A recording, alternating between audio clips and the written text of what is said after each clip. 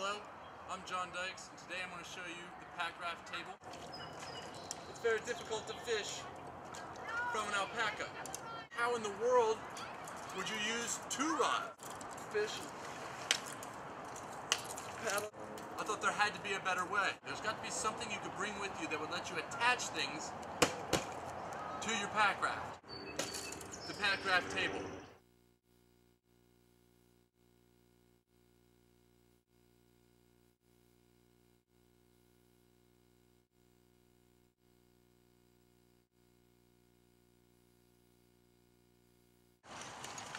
This is what it is. It's a table that lets you mount and attach hardware to an inflatable Packraft such as an alpaca.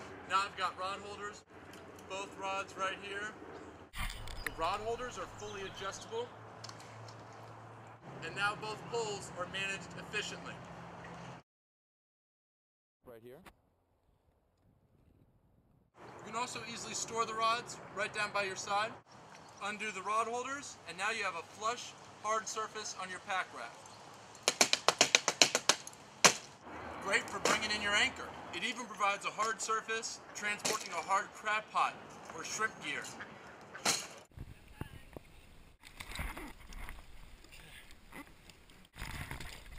Nice. By using a wind paddle, this table doubles as a sailing table, now giving the Packraft 2 lee boards for sailing.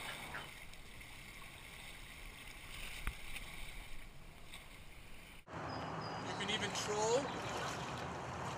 If at any moment a fish is on, instantly game time.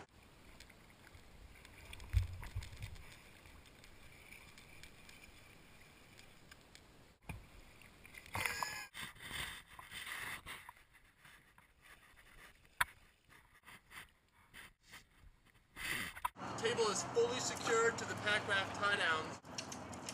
It's also made of a hard plastic so that when you do bring in your fish, you have a place where you can land it, process it, fillet it right there in front of you.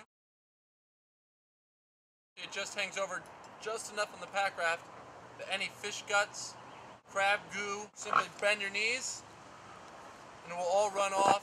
What this table does is it gives you a hard surface for the Packraft. For putting a dog on, for putting your fishing rod holders on, for mounting a GPS unit to the front, for mounting a depth finder, for camera mounts, for anything you'd want to mount, this table lets you do it.